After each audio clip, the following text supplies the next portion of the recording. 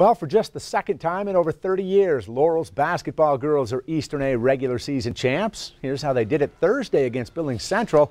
But now here comes the divisional, the super divisional, if you will, starting tomorrow, where Laurel will continue to rely on its defense. In their last 5 wins, Locomotives are only giving up 26 points a game.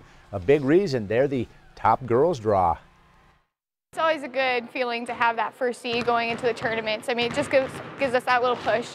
You know, we're just not satisfied with that. We just want to keep on winning, keep on doing what we can do. Pretty much normal. We're just working to fix a few things that we need to get better at and hopefully keep going forward and keep doing better. What I like about our kids right now is that I think we're in a pretty good position where we're at.